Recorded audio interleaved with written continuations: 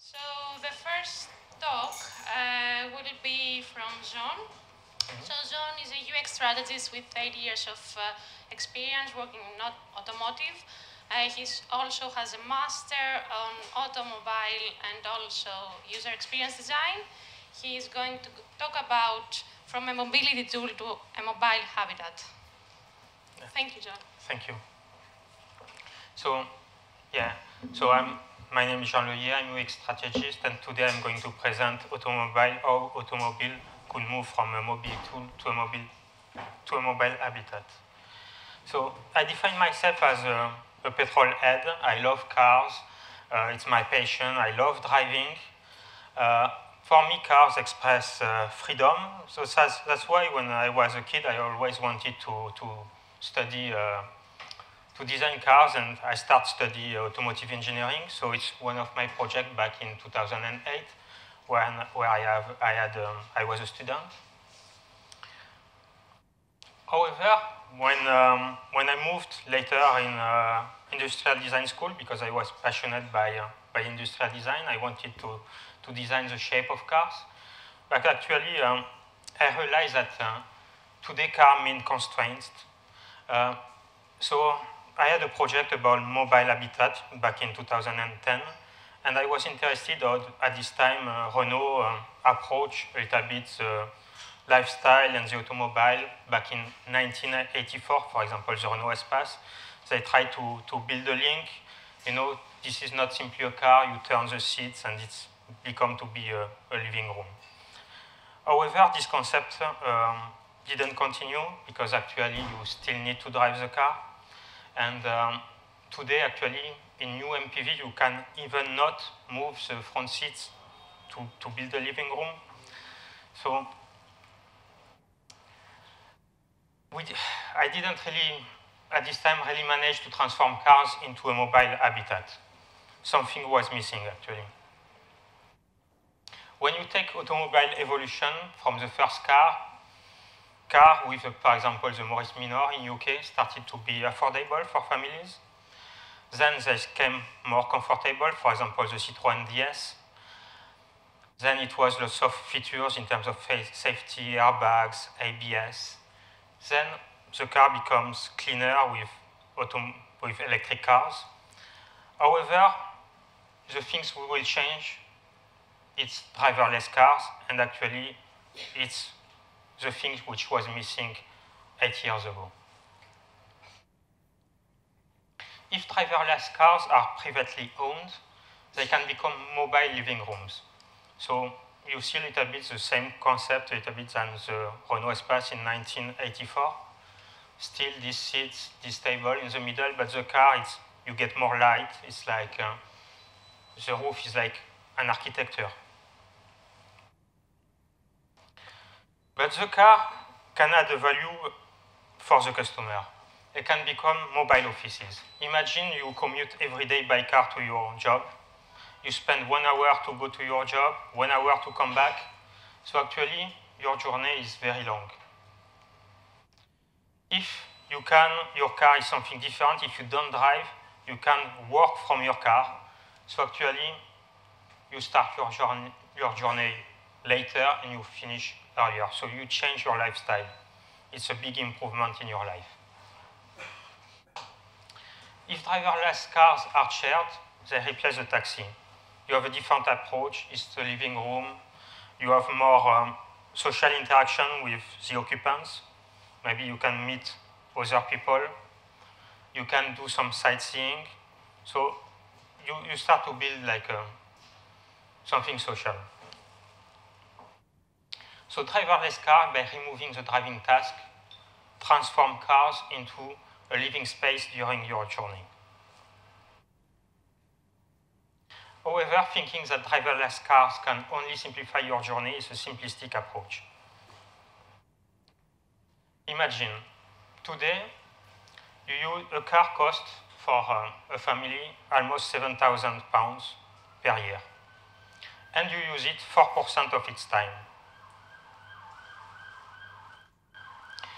In US, you get 255 million of cars, and you need 3 times more car space parking space. And this parking space, if you take the surface of this parking space, they represent the northeast of England. And in the same time, you get people, they live in flats, and the surface of the flats is getting smaller. The same analogy, you take, for example, a car. A car can be 4.6 meters long, 1.8 meter width, so it's about 8 square meters. And the studio is 18 square meters, and the flat surface per person in Paris is about 31 square meters. So actually, we are building space for cars which are empty and stay stationary in car parks, whereas people live in extremely small spaces. So driverless cars can transform the car problem into opportunities. The factors of disruption are increase the usage of the car. So if the car is moving, the car should move more than 4% of its time. If the car is stationary, the car shouldn't stay in a car park doing nothing. We should create new usages for this car. Then we create value for the cities. So if you take the car as a shared habitat, as a shared way of mobility, this car can be used as today. It's a ride sharing during peak hours. However, maybe this car you need to charge it. It's electric, and when it's off peak hours, you don't need that much ride sharing. So you will need actually, maybe this car will become a fab lab or an office. So an office which will be close to your flat, where you can meet other people, connect, and build a social link with in the city. During the night, your car potentially do nothing. So the car could be like a mobile hotel. Why don't you travel by night to a place instead of using your day? You work during the day and you still need to drive to go to the weekend. Why not using it at a mobile hotel? So it's a way to use this car almost 100% of its time instead of 4%. And thanks to that, you create value. In the same way, another usage, you do ride sharing, but this time the car is a pop-up store, and by night it will do logistics. So this car is always moving, and even stationary as a usage. If driverless cars are privately owned, it's a different approach. They have to become an extension of the living room. So for example, they can be a comfy, private space in your house, in your flat, where you can listen music, when you can drink. So it's a little bit an alcove in your flat. So they have to be an extension. Today we get a flat and a house with a garage.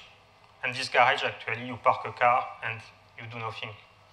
If instead of the garage, you get the car and it becomes an extension of the living room, like this Hyundai mobility vision concept, then if you have a small flat, you have more space.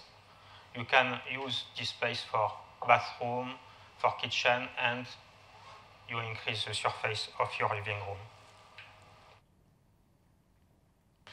In this way, if you take the previous slide, we saw that a car is about 8 square meters, but if you live in a studio, if you add the surface of your car, you get a much bigger flat.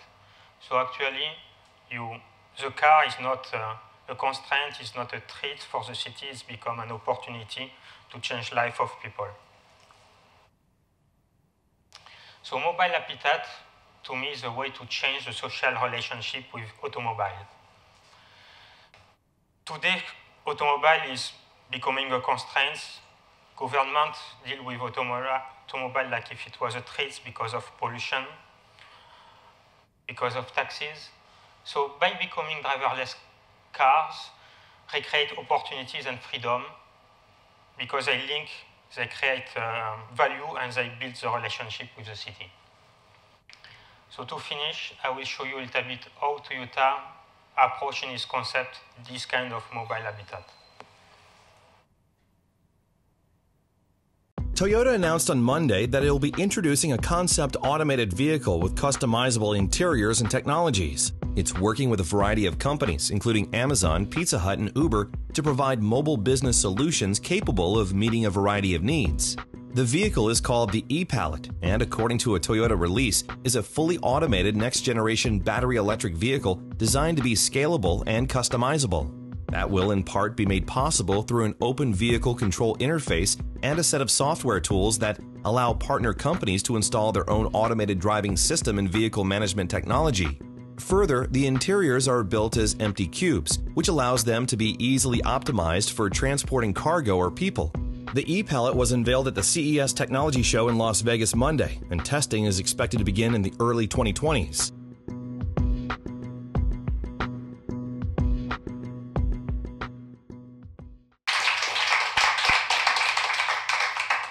Do you have any question for Jean? You want to ask anything? Yes? Thank you. You can use the microphone because you're... Thank you very much. In a hypothetical situation, if there is an accident, Yeah. who's in that situation there? Whose fault is it? The AI, the car, or the car manufacturer? The car manufacturer, because it's actually implement the AI system, so it should be able to test it and say that it's reliable. So it's responsible to the end product. So in this case, the car manufacturer is responsible.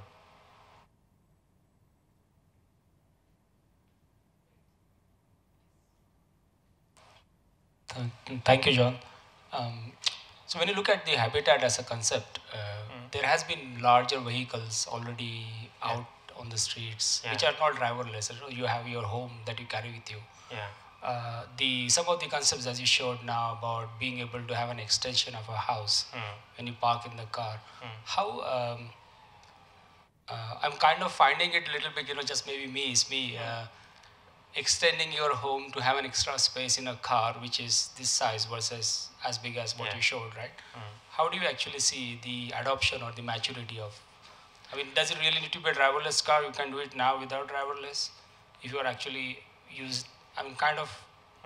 finding, where are you seeing the adoption or the maturity of the curve going in? How far is it according to you? So driverless cars, I think, in this presentation, we are talking to the best level of driverless cars, the level 5. So level 4 is a driverless car which is used only, for example, on specific area like motorway or city center. So it's about 2022. So in the case of Toyota, I suppose they will use driverless car in specific area where only maybe driverless cars will be allowed. The Renault Symbioz is working on motorway with other cars. They assume 2022. So I think this kind of system, if you get a mix of manual car and other car, maybe it's more like after 2025. But we need to think that the progress will be exponential when we get a self-learning algorithm. Actually, the progress of driverless car will be faster and faster. Thank you. Yes. Thank you for the presentation. Do you think the insurance and the problems that it could cause potentially and those sorts of things might be a big prohibitor? Actually, insurance are interested by driverless cars because they think that driverless car will be more reliable than a human. So it's a long-term thinking. Obviously, if we think today, a human is more reliable than the machine, but they think that in the future, machine will be more reliable than the human. So actually governments and insurance are pushing for driverless cars.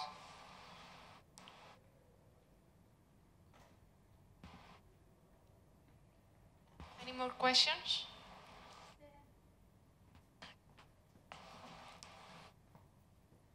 Thank you. Thank you so much for this very informative and inspiring presentation. Do you think there might be gender differences in terms of the product? Considering driving behaviors. Yes. I mean, in that way, only driving preferences. Maybe I think this kind of concept will replace the mainstream approach of the car. It's something that I see for OEMs like Ford, like Renault.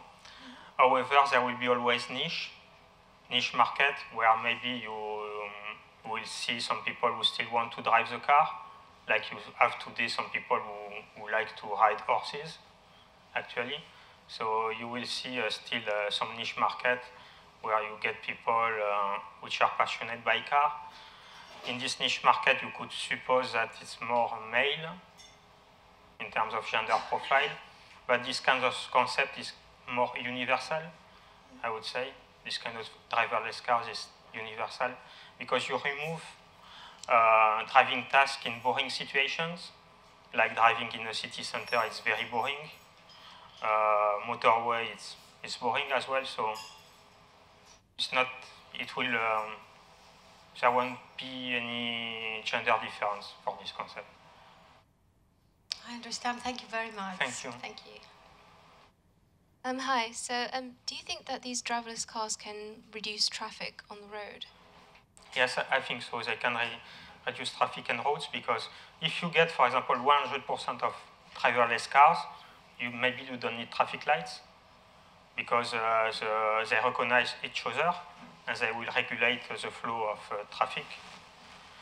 So it will reduce traffic jam for sure.